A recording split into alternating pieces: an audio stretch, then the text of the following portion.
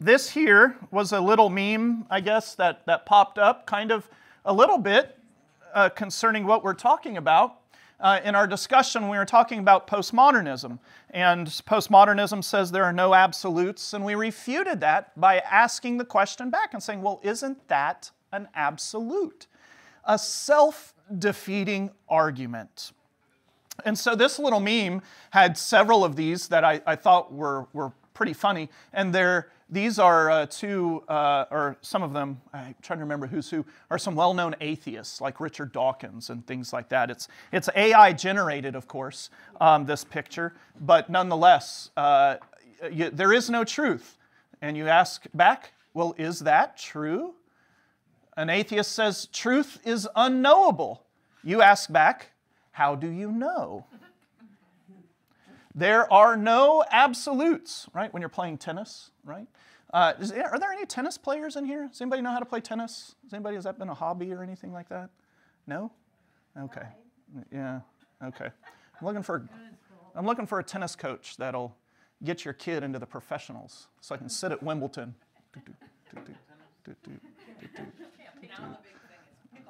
Oh, that's right. Yeah, tennis is fading because of pickleball. Yeah, that's true. Are there any tennis courts still at Heritage Ranch, or are they all pickleball courts now? 50-50. Still is there? Okay. Well, there are no absolutes. And the question you ask back, absolutely.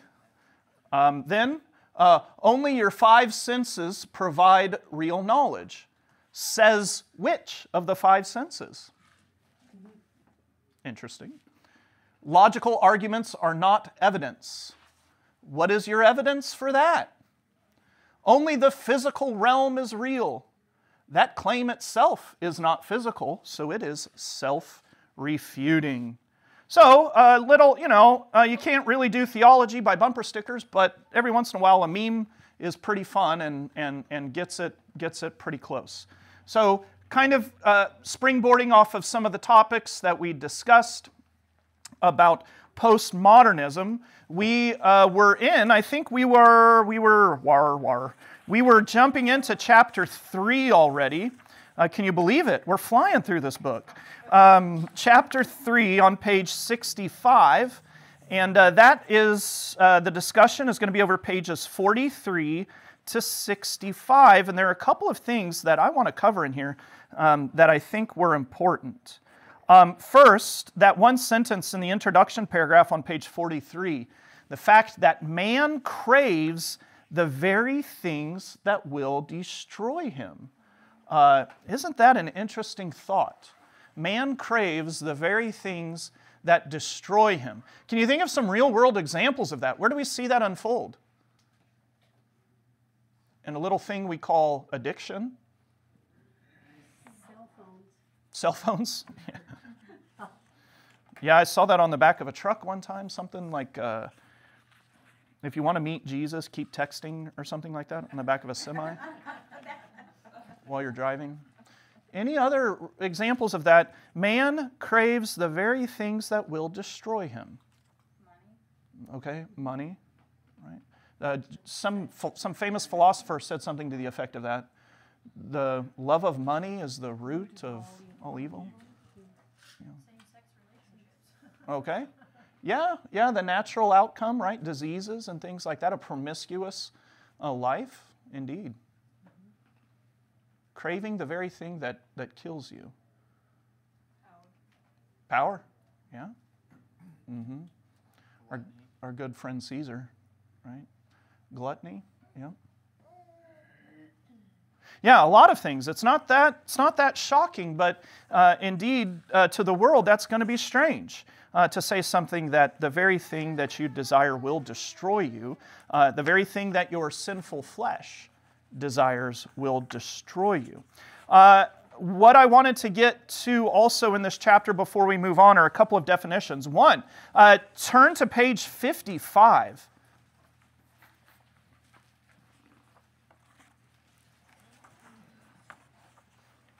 Page 55, the top paragraph there.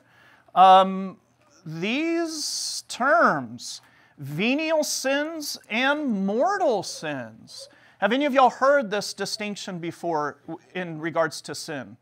Catholic Okay, you heard it in the Catholic Church growing up. Yep. Anybody else heard of these references? Even, yeah, the Catholics still retain this language, as do we. We still keep this language. But, of course, the differences, I'm pointing this out because this is going to be one of the different ways we look at this. Did you pick up on how the author taught the difference between these two? How did the author speak to the differences of these two and how retaining these two terms, mortal and venial, are helpful? Or do you think they're helpful at all? What would be a mortal sin? And tell me if you're giving the Catholic definition or the biblical definition. Selling your soul to the devil? Okay, yeah, I'd say that's pretty bad. Yeah. That's about it.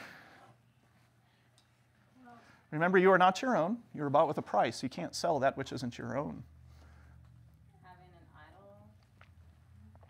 All right, let's turn. Yeah, let's jump. Or what about like receiving the sacrament in an unworthy manner? Okay, let's jump into the text. Let's get a good definition for all of us here.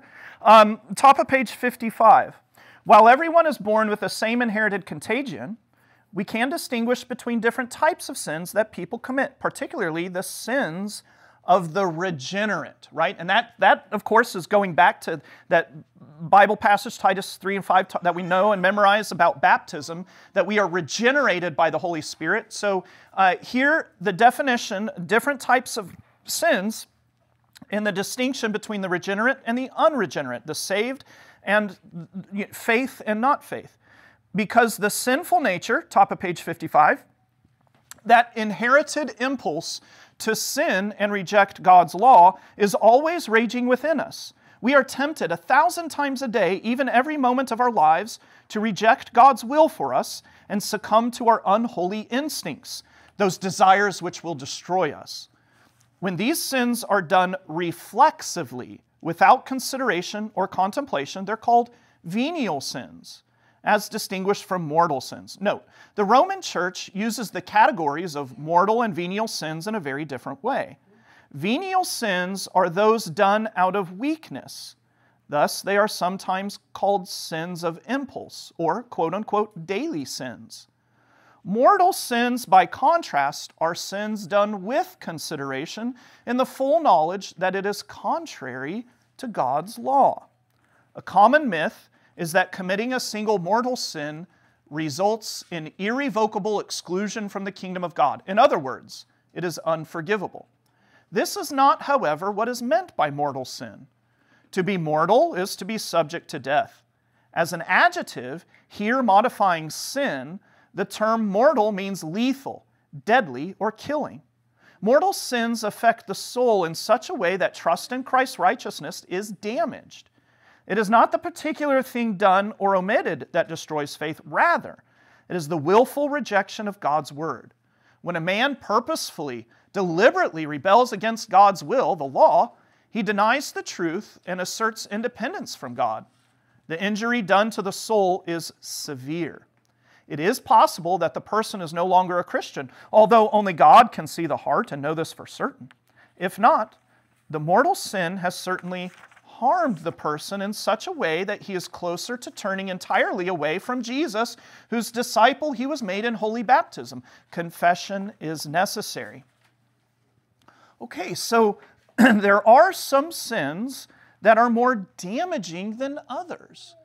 Can you think of, if you've read this chapter, you know where he's going to go with this. Can you think of any Bible passages that speak to different categories of sins?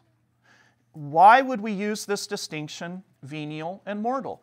Well, we need to say, well, it's in the Bible, so does anybody know some of these verses? Anything come to mind?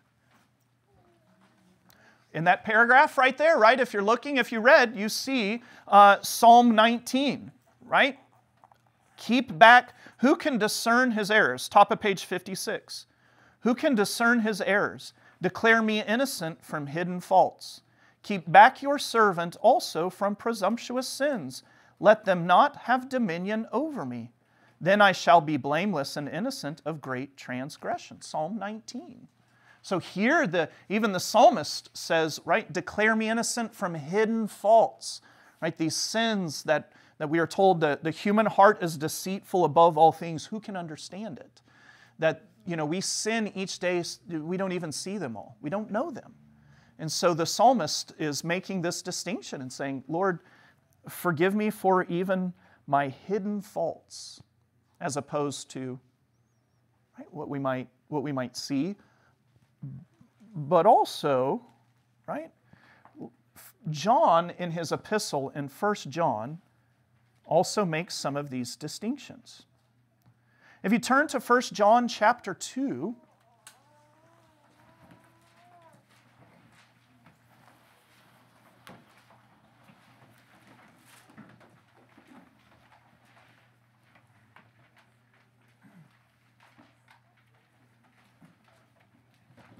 we're going to be in 1 John chapter 2.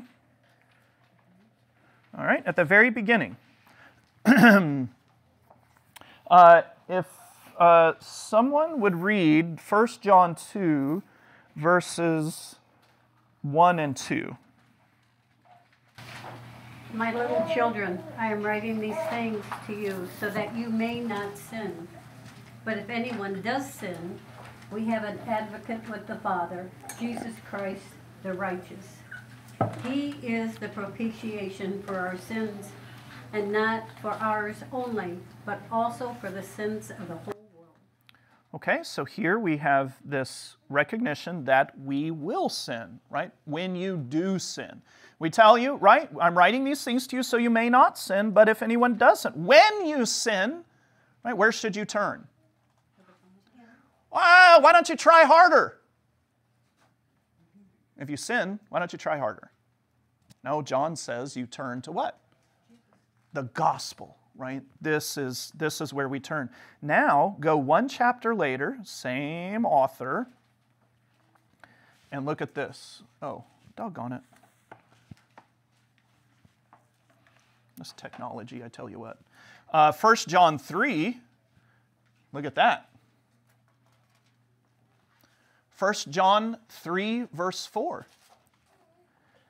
Everyone who makes a practice of sinning also practices lawlessness. Sin is lawlessness. You know that he appeared in order to take away sins, and in him there is no sin. No one who abides in him keeps on sinning. No one who keeps on sinning has either seen him or known him. Little children, again that phrase, let no one deceive you. Whoever practices righteousness is righteous as he is righteous. Whoever makes a practice of sinning is of the devil, for the devil has been sinning from the beginning. The reason the Son of God appeared was to destroy the works of the devil. No one born of God makes a practice of sinning, for God's seed abides in him, and he cannot keep sinning because he's been born of God. Do you see that distinction?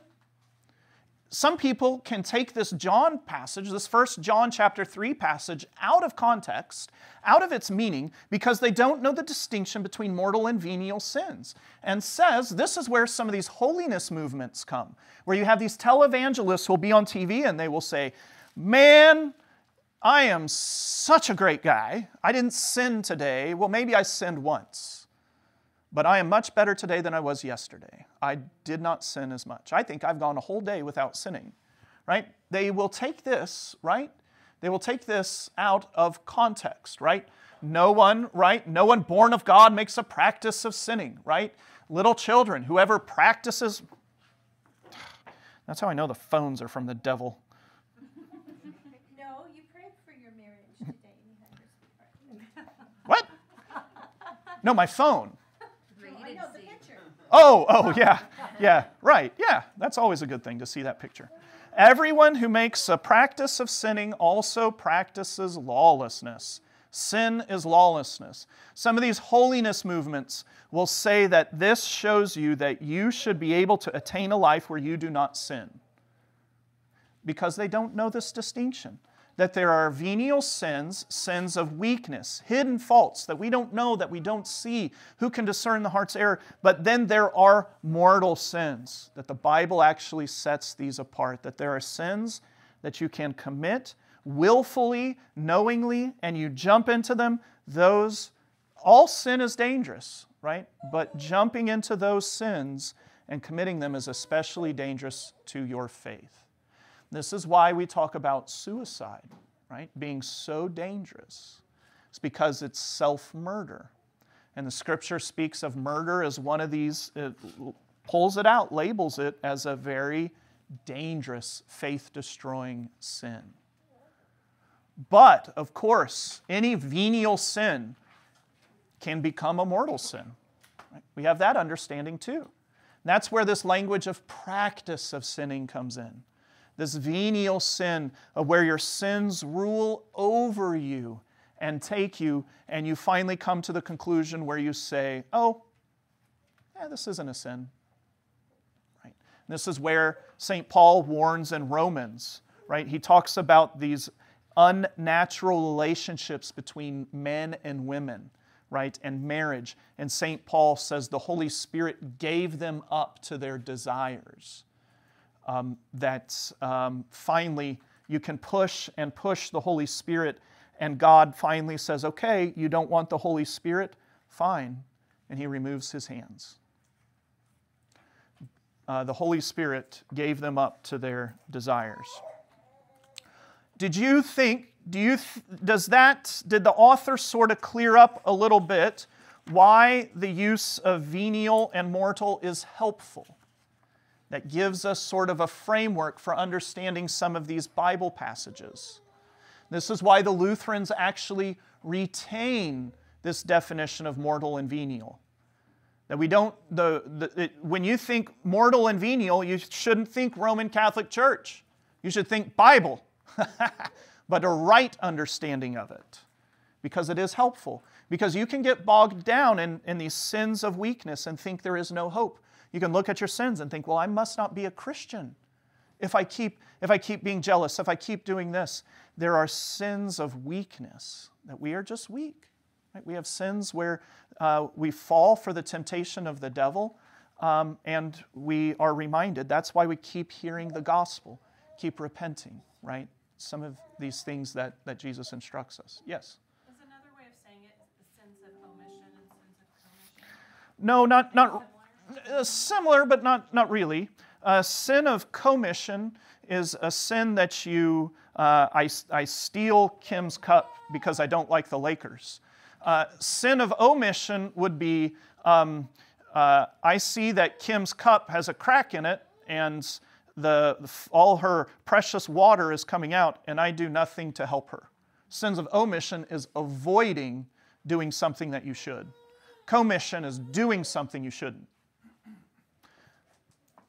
Does that make sense?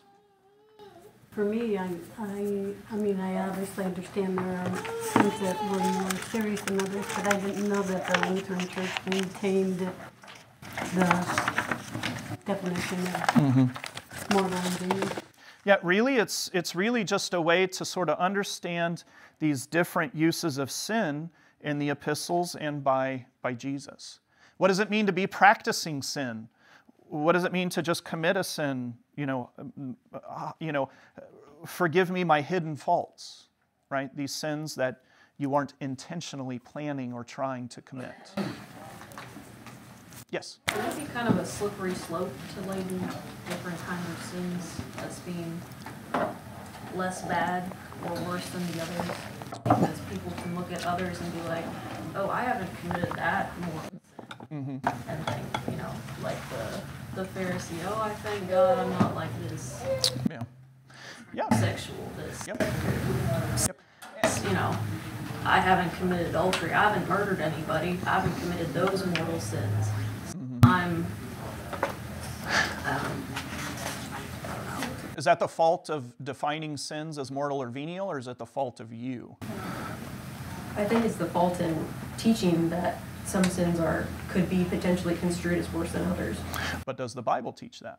The Bible teaches that blasphemy against the Holy Spirit, right, is the unforgivable sin. Okay, now you moved categories, right? You changed words. You moved to unforgivable sin versus venial and mortal. So then how do you define whether or not you actually want to sin when you sin? Look at your life.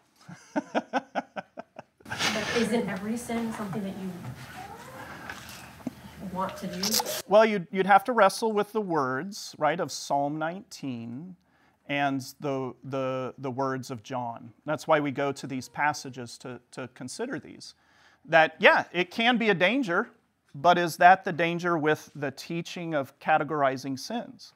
Does the Bible, are there certain sins that the Bible speaks of that are more dangerous than others?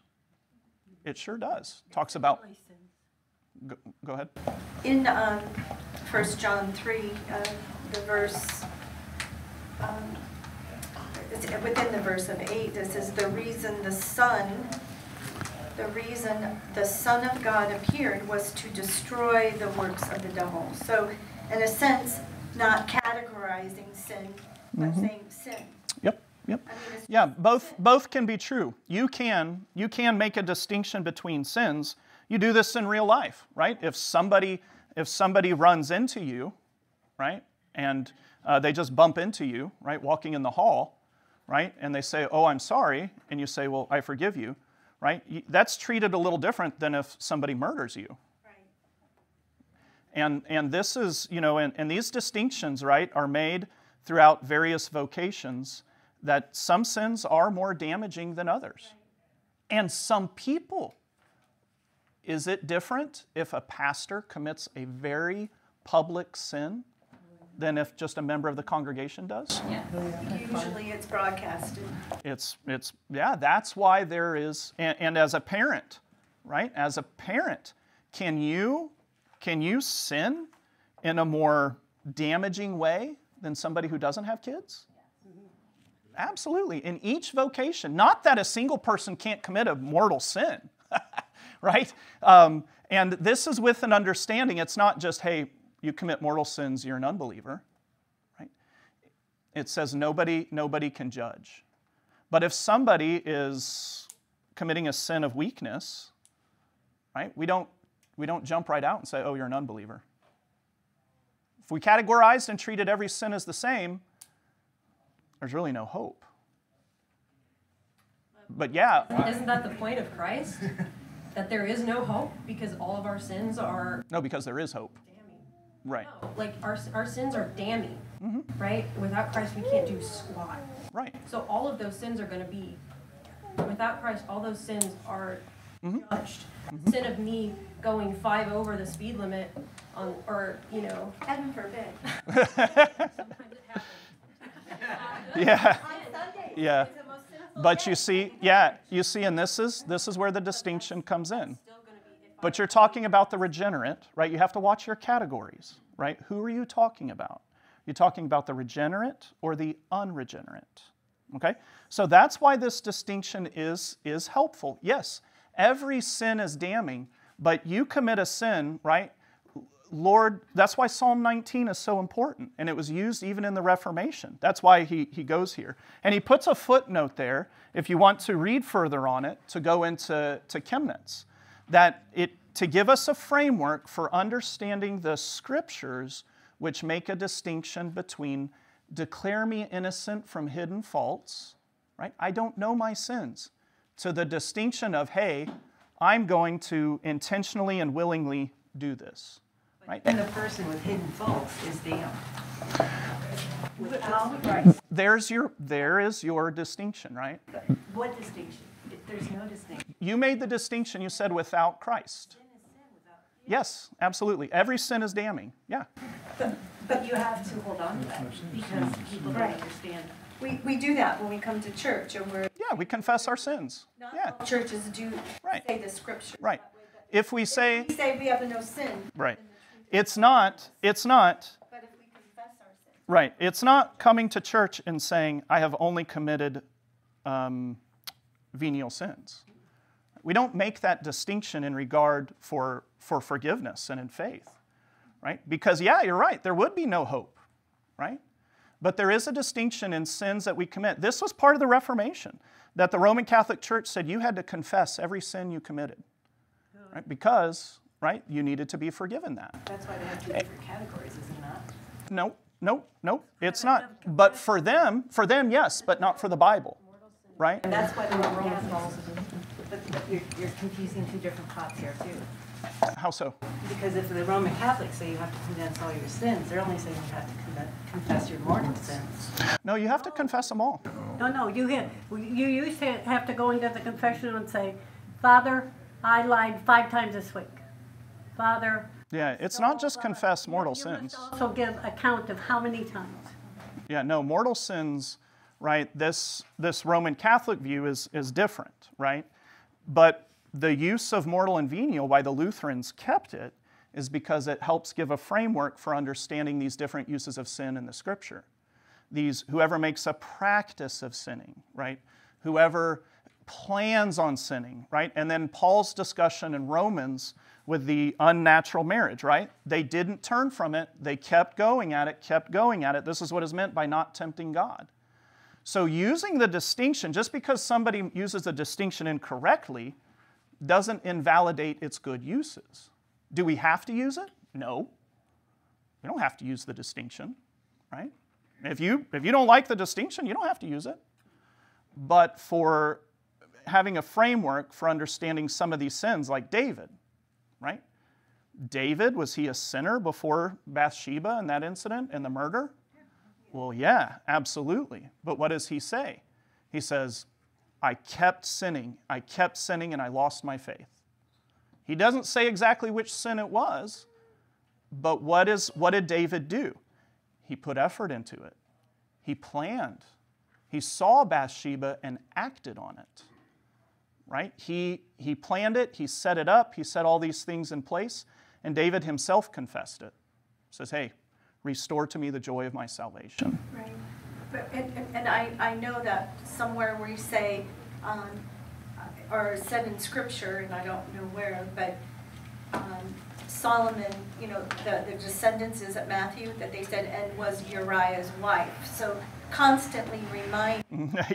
Yeah. Who? Yeah. The wife of Uriah. Mm-hmm. And I guess that's the whole thing, and I'm not making any distinction, but thank God there's Christ Jesus and forgiveness of all. Yeah. And I even, Satanists come to, some have been born again and come out and delivered, and isn't that what we do in our confession? We're trying to always be delivered of the sins that could hold us captive. Yeah, and that's what the distinction between mortal and venial sin makes. It doesn't deny that all sin is damning. It doesn't deny that at all. But in the regenerate, in those who've been baptized, there is a distinction. Because you're acknowledging. Mm-hmm.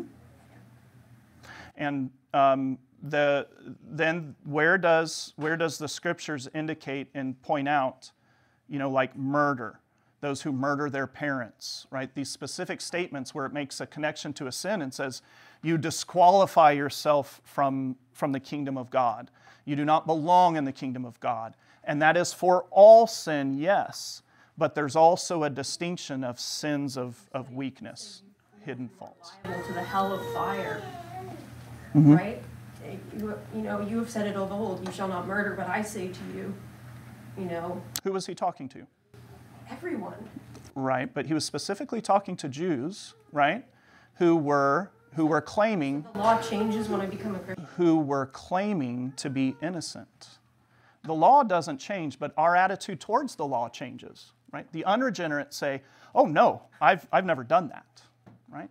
I've never committed that sin, right? The Christian says, "No, yeah, I have in my heart done that." There is a distinction in which Jesus does present the law, right? This is that whole practice of the proper distinction between law and gospel. We acknowledge every sin is damning.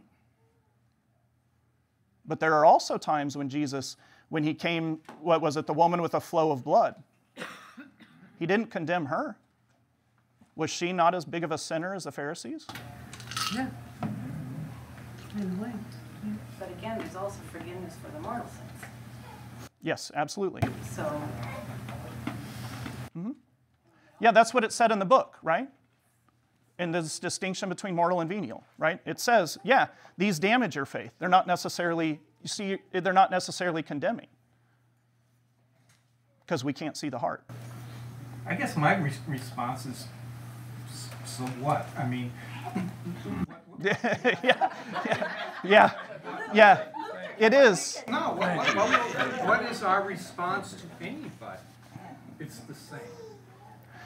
This is for one's own, right? This is what I mean by this use of these two distinctions, mortal and venial, is for what John is doing here in his epistles and saying, hey, if you commit a sin, that's no good, right? But Jesus, right, forgives us, but he who makes a practice of sin, mortal and venial, gives us a framework for ourselves. You're right, what difference does it make? Well, it makes a difference for the person who looks at their life and says, man, I've committed all these sins. Am I still a Christian? I guess what I would say is I'm not thinking mortal venial. I'm thinking of, hey, I just read this in the Bible, and that applies to me. Yeah, that's what we do daily. But if you make a practice of sinning. Right, if I make a practice of sinning, I'm hoping that Sarah or somebody is going to come and tell me that. Right? I mean, that's what we're supposed to do. That's what kids do for parents. I mean, that's what we're supposed to do. Oh. I was looking at Sarah Beckman, but I was thinking the other Sarah. we go to our brothers I knew and where he was going. talk to them about it. Yeah, that doesn't deny, having this definition doesn't deny any of that. That's what I don't think. I'm not thinking, oh, this is venial. I need Pastor Volk Yeah. to help me with this. Right? Yeah. Like, okay, in John 1, it's like, oh man, this is pretty heavy. Am I doing that? Or maybe I don't. I'm doing it and I don't realize it, but Sarah sees it because sometimes people see things that you can't. And then when, right. Yeah, and then when people bring it to us, right, what is the reaction? Right? The mortal sin would be what?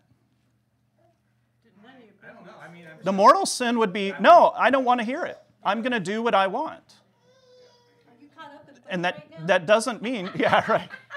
That doesn't mean you're, we're not making the judgment and saying you're going to hell, but we do say you are committing a sin that's dangerous to your faith.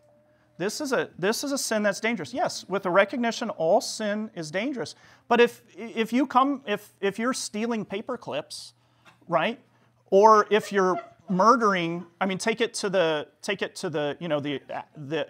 extremes to make a point. If you're taking 10 paper clips or murdering 10 people, I'm going to treat you a little different, as I think Jesus would. well, I don't know, because if you're a klepto or whatever, you're taking. Oh, sure.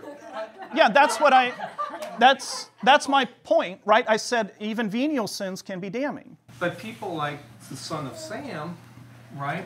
Serial murderer, he heard the word of God, and now he's a Christian, right? And I'm saying that doesn't. Yeah, you're not hearing. It doesn't matter. The response that we have to people should be the same. Yeah, you can retain. You don't have to use the definitions if you don't want. But the point is, retaining the definitions does not deny the true doctrines of Scripture, right? Just like retaining or using the term Trinity, right? Using the term Trinity, you don't have to use it if you don't want to describe the relationship between Father, Son, and Holy Spirit. But what is the right use of it? And that's the point that the Lutheran Fathers are trying to make. Even Chemnitz and even, hey, yeah, I know. How did you sneak up here? And this point that becomes incredibly helpful when dealing with people whose consciences are seared and they're worried that they have or they are engaged in these sins that they need help with getting out of. Right? Are there some sins that we need help getting out of? Are there some sins that the Holy Spirit enables us to get out ourselves? Absolutely. Absolutely. Right? Talk to an addict, right? Do they need help? I mean, anybody, right? Any sin, really. Sometimes the Holy Spirit helps us to move by hearing the Word and Word and sacrament and helping us. It's a distinction that helps frame and hang these Bible passages on. You don't have to use it. You don't have to agree with it. But to say that using these definitions denies other doctrines of the Scriptures just isn't true. If you misuse those categories, then yes, you shouldn't use them. How would it work, like, if you think about murdering someone, and you murder someone, it's still a sin both ways, the thought of it. Mm-hmm. So how would that work in that category? Because if someone's thinking about murdering but they haven't done it, Mm-hmm. I've always been taught that's equally a sin as murdering someone. It is. It is equally a sin. So how do you distinguish? I don't know, I just was thinking. Do you think it makes a difference? It doesn't make a difference. Well, it's still a sin. Yeah. And I guess, Yeah, say, you know. If they kill someone, you'll Yeah. see it. now, If they obviously, don't, you the won't. human in me says if you act it out and someone actually, that's obviously, the human in me says, okay, yeah, that's horrible. But to Yeah. think it, Right. it's still a sin. Because you're still fighting your flesh that is fallen enough to want to murder someone. There is that sinner part of you. However, you are not letting your spirit, you are not letting yourself be overrun by your flesh by turning from that and running to Christ. So when you ask, does it make a difference? Ask that person's family. Yeah. I guess I just remember as like even as going through everything as a kid, a sin is a sin, Mhm. right? A sin is a sin is Yep. a sin. I don't know how many times it's that. There are things that as human feel worse, obviously, and you know, like that situation, but it's still a sin. So it reminds you, like, if Oh, you're thinking goodness. about cheating, you're looking at someone in a lustfully way. It's the same thing that is cheating. Mhm. So it makes you. Yeah, and this teaching doesn't say, oh, it's just a venial sin, don't worry about it. This teaching says, yeah, it's a venial sin, you need to repent, right? Same as a mortal sin, but a venial sin, right, is, so the spirit, right, is not being pushed out, if you will, intentionally. That's the distinction. When you're going to make a distinction between someone who has a weakness of the flesh, my flesh is tempting me to murder someone, yeah, it is a sin. But then to make the distinction for a person, for if you're going to go to somebody and say, hey, you just murdered somebody, just repent. Well, yeah, but what else? I mean, this is a big deal. Yeah, the blood of Christ covers it, but there's some major damage being done here. Not only just to the person, but also to yourself. But then isn't the truly damning sin is that you rejected the Holy Spirit? I'm sorry, the truly damning sin is what? That you rejected the Yes. Yeah, and and using Romans and 1 John, there's this recognition that rarely is it you just commit one sin and you deny the Holy Spirit. It can happen, but rarely is it the case that just one sin and you've destroyed your faith. Can. That's why he makes, and that's why Lutheran doctrine makes this distinction and says, mortal sins and venial sins, there is this distinction. That rarely does it happen that you can cut your faith off with one action, right? What did it take for David? I don't know. But he makes this distinction and says a practice of sinning. So think of it that way, as mortal would be this, instead of saying practice of sinning, which you can say if you want and avoid it, but that's all the distinction's trying to do. Here, let's let him here with this paragraph. I also put a star next to. Bottom of page 56. What can we learn from this distinction between venial and mortal sins? First, since even the sins of weakness and impulses are truly sin, we cannot trust our desires. Our own inclinations are at war with God and the new man born again through water and the Word. This truth would have been very helpful to me had I fully understood it earlier in my life. So that's why I thought it was worth discussing and bringing up, because so often people just dismiss it as a Roman Catholic belief. Well, where does it come from? How do they misuse it? Where is it misused? how can we use it in a biblical, faithful way in using that. So that's why I thought it was important to discuss that. But as you see, what is the footnote on page 55, the bottom of page 55? There is a reference there to Chemnitz. If you would like to just look and read what Chemnitz writes about that and the Lutheran Fathers, or of course you can talk to me some more as well. Okay. Well, that is about it, which is fine. That's what this time is for. It is good, and for explanations and consideration of these things. I want you to take a look at those words. It's on page 61. We'll pick up next week I think as we get into chapter 4 for selfie. And consider the questions on page, where are the questions for selfie? Page 77. This is the fun one, talking about narcissism and social media. Yeah, that'll be a lot of fun. Okay, let's close with prayer.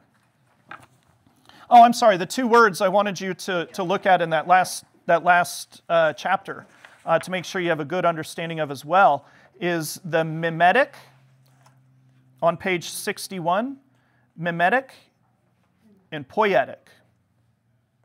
Okay, these are two words like, my mom she yelled at me, she said, "Stop mimicking your brother." And it's because I was repeating everything he said. He would say, "I'm hungry." I say, "I'm hungry." Say, "I'm going to go do this. I'm going to go do that." And Mom said, "Stop mimicking your brother." And I didn't know where that word mimic came from, but here you go. Mimic and poetic. Okay? Page 61. Okay, now let's close with prayer. Angelia, your friend's name was Chris? My friend's name is Chris with a K, R-I-S. Yep. And her husband, Chris. Al Henderson, Fort Dodge, Iowa. And Chris and all the family, I knew them while going to Seward. Okay, let us pray. Dear Heavenly Father, we thank you for sending your Son Jesus to die for the sins of the world. We ask that you would grant us your Holy Spirit to continually trust that promise, the gospel anchored in that very action of his death, resurrection, and ascension to your right hand. We thank you that you have given us the Holy Spirit, that we may indeed not be taken captive by our sins, not be led by a spirit of unbelief, but the spirit of belief, that we indeed may wrestle with not only with our own conscience, but also with the temptations of the devil. We pray that you would strengthen us in our time of need and our time of weakness, that by your Holy Spirit we indeed may turn from sin, that we would turn to your word and prayer to strengthen us in a time of need, so that we would not fall victim to the devil. Grant us this, dear Heavenly Father, this week, through your Son, Jesus Christ our Lord. Amen.